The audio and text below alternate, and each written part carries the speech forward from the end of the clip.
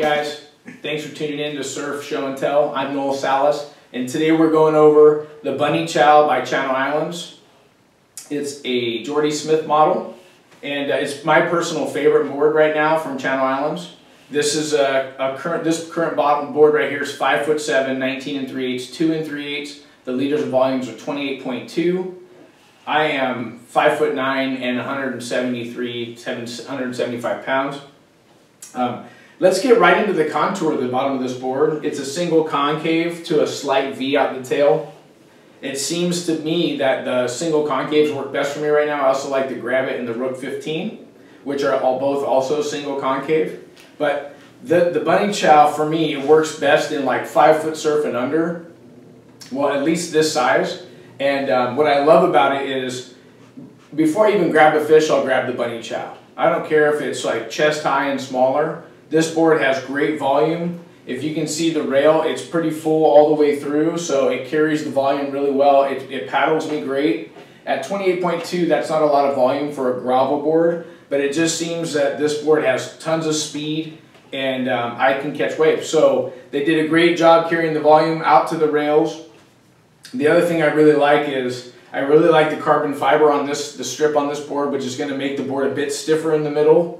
And then what's going to happen is it's going to create a little bit more flex in the back. So I'm going to get a little bit more when I go to the bottom. It's going to, and I push and put the pressure there, it's going to seem to have that flex, and it's just going to spring. And I love it when it starts to spring and it starts to grab a bunch of speed. This board's really quick, as you can see in the video. There's some sections that I have to make and I'm a little bit behind, and this board helps me to do that. The other thing I love is I've had 4 Bunny Chows. All 4 of them have been custom. I really like the thruster. This board has a thruster, and I highly recommend the swallowtail.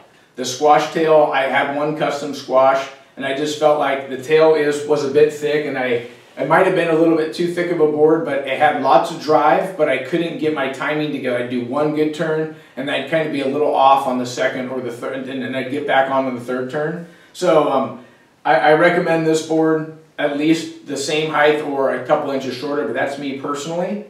But for the most part, this board's great. The other thing I want to just mention real quick about this board is the Bunny Chow has the wide point back from center, which is going to make the board pivot faster, right? As opposed to a board that's wide points front from center, which the front from center is going to draw out a longer line, and this one's going to be a little bit more. It's going to be a little bit more snappy, a little bit more vertical. The other thing that I love about the Bunny Chow is that even though it's a bit, with the wide point back from center, you'll lose paddle power, but they've carried the volume out really good to this board. So it has tons of volume in here. It's got a low entry rocker, and it's what they have, a staged rocker, if you will. The staged rocker is, it's not continuous like a banana's continuous, right? This has it has the tail rocker, and then it has the nose rocker, but here is somewhat flat. Right? So it's easy to catch waves. They've made it very user-friendly for catching waves. That's why I can ride at 5'7" and still get lots of drive. Well, guys, that's my surfboard review on the Bunny Chow. I hope you guys enjoyed the video, and thanks for tuning in, and I'll see you in the water. Take care.